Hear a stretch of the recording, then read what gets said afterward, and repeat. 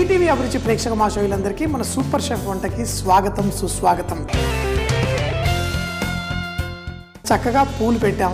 ఎందుకో ఈ రోజు కూడా స్పెషలే, మన టీచర్స్ డే. మరి టీచర్స్ డే గురించి మీ అందరికీ తెలుసు. ఈ రోజు మనకి విద్య చెప్పే వాళ్ళందరినీ మనం కృతజ్ఞతలు చెప్పుకుంటూ జరుపుకునే ఈ టీచర్స్ డే మొదటిగా మన సర్వేపల్లి రాధాకృష్ణ గారి జన్మదినోత్సవం రోజు మనం ఇది జరుపుకుంటూ ఉంటాం. చిన్నప్పుడే మనం నేర్చుకుంటూ ఉంటాం ఆచార్య దేవోభవ అని. అంటే గురువుని, ఆచార్యుడిని మనం దేవుళ్ళ భావిస్తూ ఉంటాం. ప్రతి ఒక్క మనిషి జన్మించినప్పటి నుంచి ఆఖరి శ్వాస పీల్చుకునేంత వరకు తను విద్యార్థి. అలాగే ఒక వయసు వచ్చిన తర్వాత, ఒక తెలివి వచ్చిన తర్వాత వాళ్ళు గురువుగా ప్రవర్తించే అవకాశం కూడా దొరుకుతుంది. అంటే స్కూల్లో చెప్పే వాళ్ళే టీచరా? కాదండి, ఇంట్లో తల్లిదండ్రులు కూడా టీచరే. మనం ఉద్యోగం చేసే దగ్గర మనకి మంచి మాటలు చెప్పేవాళ్ళు కూడా టీచరే. చాలాసార్లు మన మిత్రులు కూడా మనకి గురువులు అవుతారు.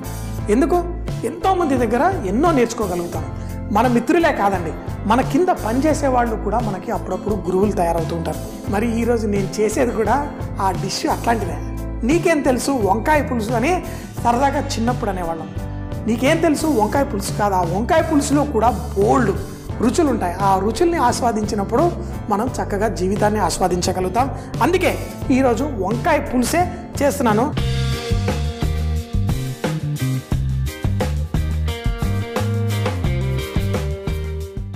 వంకాయల్లో మనకి పెద్ద వంకాయలు దొరుకుతాయి.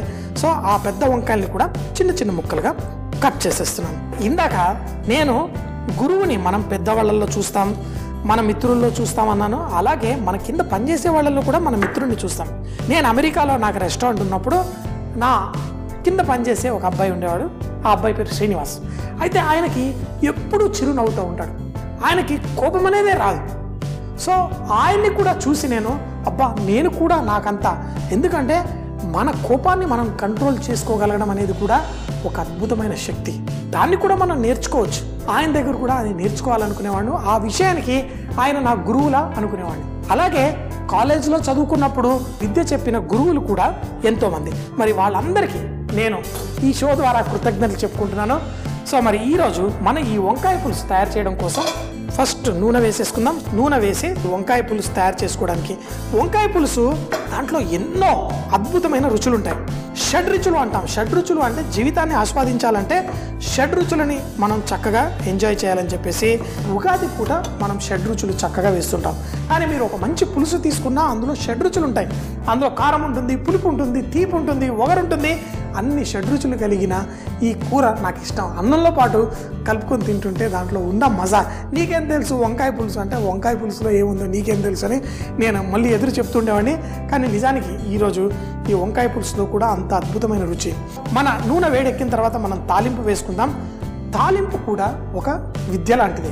తాలింపులో ఎన్నో గుణాలు. ఆ ఆవాలు చిట్టుపట్లాడితేనే ఆ వచ్చే సువాసన అద్భుతంగా ఉంటుంది. కొంతమంది వాళ్ళ మూఢనమ్మకాల ద్వారా వాళ్ళు విద్యని తిరస్కరిస్తూ ఉంటారు. ఎందుకు అంటే అది వాళ్ళ తప్పు కాదు, వాళ్ళకి చెప్పిన విషయాలు, వాళ్ళు పెరిగిన విషయాలు. నేనైతే ప్రతిరోజు 2 గంటల పాటు చదువుకుంటూ ఉంటాను. మరి టీచర్ ఎవరు? ఎంతోమంది నాకు తెలియని వ్యక్తులు. యూట్యూబ్లో వెళ్తాను, వీడియో చూస్తూ ఉంటాను. ఆ వీడియోలో ఏదో నేర్చుకుంటాను, వాళ్ళు నా గురువు అయిపోతారు. విద్య అనేది మనకి ఒకరు క్లాస్ రూమ్లో కూర్చోపెట్టుకుంటే చెబితే వచ్చేదే కాదు. మనంతటా తాపత్రయపడాలి, చదువుకోవాలి, మనం జీవితంలో ముందుకు వెళ్ళాలని. మనం ముందుకు వెళ్ళాలి అంటే మన ఆవాలు చిటపట్లాడాలి. నూనె కరెక్ట్గా వేడెక్కితేనే కదా చిటపట్లాడేది. ఇందులో కొంచెం జీలకర్ర, ఆ పులుసులో మంచి టేస్ట్ రావాలంటే మన ఎండుమిరపకాయలు ఆ నూనెలో లైట్గా వేగాలి. ఇందులో మీరు మెంతులు వేసుకోవచ్చు, మెంతుల పొడి కూడా వేసుకోవచ్చు. కొంచెం మెంతులు కూడా వేసాను. మరి ఈ పులుసులో చక్కగా మన ఉల్లిపాయలు, ఈ ఉల్లిపాయలు కూడా ఎర్రగా అయినప్పుడు మనకి ఆ మంచి సువాసన ఉల్లిపాయల నుంచి వస్తుంది. అంతేకాకుండా ఉల్లిపాయలు కొంచెం బ్రౌన్గా అయితే అందులో మనకి కొంచెం తీపి కూడా వస్తుంది. ఇందులో కొంచెం అంత ఉప్పు వేయడం వల్ల ఆ ఉల్లిపాయల్లో నుంచి కొంచెం నీరు బయటకు వస్తుంది. ఇవన్నీ ఏంటి విషయాలు? ఇవన్నీ కూడా నాలెడ్జే. ఈ విషయంలో చెప్పాలి అంటే నేను కూడా మీకు ఒక విధంగా టీచరే. ఎక్కడి నుంచి నేర్చుకుంటూ ఉంటాం? చక్కగా ఇంట్లో కూర్చొని టీవీ చూసుకుంటూ కూడా నేర్చుకుంటూ ఉంటాం. అయితే నేర్చుకోవడంలో కూడా మంచితనం నేర్చుకోవడం అనేది మనం మన పిల్లలకి చెప్పాలి చిన్నప్పటి నుంచి. ఆ మంచితనం అనేది నేర్చుకోగలిగిన వాడే నిజమైన విద్యార్థి. చెడు నేర్చుకునేవాడు విద్యార్థి కాదండి. ఇక్కడ ఉల్లిపాయల్లో నుంచి అంతా బయటకు వచ్చేసింది. తాలింపు పెట్టె గురించి ఎన్నోసార్లు చెప్తూ ఉంటాను కదా, ఏ డాక్టరు ఈ తాలింపు పెట్టె ముందు పనికిరాడు. ఎందుకంటే ఆ డాక్టర్ దగ్గరికి వెళ్లకుండా మనని కాపాడేదే ఈ తాలింపు పెట్టె. దీంట్లో కొంచెం పసుపు, వెల్లుల్లి రెబ్బలు, నాకు పులుసులో చాలా ఇష్టం. వెల్లుల్లి రెబ్బలు వేసినప్పుడు ఇంగువ వేయం, కానీ నేనైతే అది కూడా కొంచెం వేసేసుకుంటాను. ఇప్పుడు ఉల్లిపాయలు, మన వెల్లుల్లి రెబ్బలు అన్నీ చక్కగా అవుతున్నప్పుడు ఇందులో కరివేపాకు కావాలంటే తుంచి వేసేద్దాం. చాలామంది కరివేపాకు తినాలంటే నాకు ఇష్టం ఉండదు, పాలు తాగాలి అంటే ఇష్టం ఉండదు. చాలామంది ప్రయత్నం చేయకుండానే నాకు ఇష్టం లేదని చెప్పేస్తుంటారు. దాంట్లోనే ఓటమి ఉంటుంది. అంటే వాడు మంచి విద్యార్థి కాదు. ఏదైనా నాకు రుచి కూడా మీరు తినేటప్పుడు పిల్లలకి చాలామంది, ఎందుకంటే పిల్లలు ఎక్కడి నుంచో నేర్చుకోరు, పెద్దల దగ్గర నుంచే నేర్చుకుంటూ ఉంటారు. పెద్దలు తినేటప్పుడు తండ్రి అంటాడు నాకు ఇష్టం లేదు అది అంటాడు. ఓహో ఇష్టం లేదు అనొచ్చని పిల్లవాడు నేర్చుకుంటాడు. అంటే ఇటీవల నా మిత్రుడితో మాట్లాడుతూ మంచి పంప్కిన్ హల్వా చేశా అంటే నాకు పంప్కిన్ హల్వా ఇష్టం లేదన్నాడు. ఎందుకు అంటే తను చిన్నప్పుడు ఎప్పుడో స్కూల్లో తిన్నాడంట ఆ పంప్కిన్, అప్పుడు నచ్చలేదంట, అందుకని ఇప్పటిదాకా ఇష్టం లేదు. పంప్కిన్లో ఒకటే రకంగా ఉండదు కదా, అందులో ఎన్నో రకాలుగా చేసుకోవచ్చు, మనకు నచ్చే విధంగా చేసుకోవచ్చు. ఇంతవరకు ఆహారంలో ఏది లేదు నాకు ఇష్టం లేదు, ఒక పద్ధతి, ఒక రెసిపీ నాకు ఇష్టం లేకపోవచ్చు, అదే దాన్ని వేరే విధంగా చేస్తే ఇష్టం ఉంటుంది. మనం ఒక మంచి విద్యార్థి అయినప్పుడు అన్నీ ఎంజాయ్ చేయగలుగుతాం. అందుకే నా షోలో ఎప్పుడు నేను చెప్పేది ఏంటి, జీవితాన్ని ఆస్వాదించమని. నా వెల్లుల్లి అన్నీ చక్కగా వేగాయి. ఇందులో టమాటా ముక్కలు కూడా వేసేసి ధనియాల పొడి, కారపొడి, అయితే నేను మెంతులు కొంచెం వేశాను, దీంట్లో కొంచెం మెంతుల పొడి కూడా లైట్గా వేసుకుంటాను. నాకు ఆ వంకాయ పులుసులో కొంచెం ఆ చేదు వస్తే చాలా ఇష్టంగా ఉంటుంది. ఇందులో వంకాయ ముక్కలు కొంచెం ఎక్కువగా వేసుకుంటున్నాను. పులుసుని కొంతమంది చిక్కగా చేసుకుంటారు, మరి కొంతమంది అదే పులుసుని కొంచెం పలసగా చేసుకుంటారు.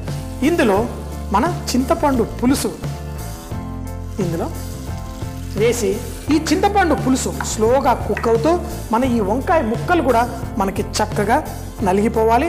తర్వాత మనకు కావాల్సిన కన్సిస్టెన్సీ చక్కగా వచ్చేస్తుంది. ఇందులో మీరు కొంచెం చిక్కపరచుకోవడానికి మరి టేస్ట్ బాగా పెంచుకోవడం కోసం కూడా మనం కొంచెం నువ్వులు పల్లీలు వాడచ్చు. ఏ విధంగా, కొన్ని పల్లీలు మరీ ఎక్కువ అక్కర్లేదు, నేను ఒక 5-6 పల్లీలు, 10 పల్లీలు పడ్డాయి ఇందులో. దీంట్లో ఆ పల్లీలు వేయించిన పల్లీలు, దాంట్లో కొంచెం వేయించిన నువ్వులు కూడా వేసుకున్నాం.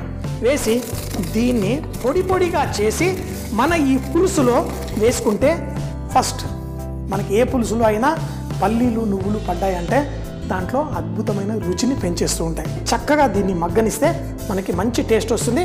మూత పెట్టేద్దాం, దీన్ని స్లోగా కుక్ చేద్దాం. ప్రతి దాంట్లో నుంచి మనం నేర్చుకోగలిగితేనే మంచి విద్యార్థులం.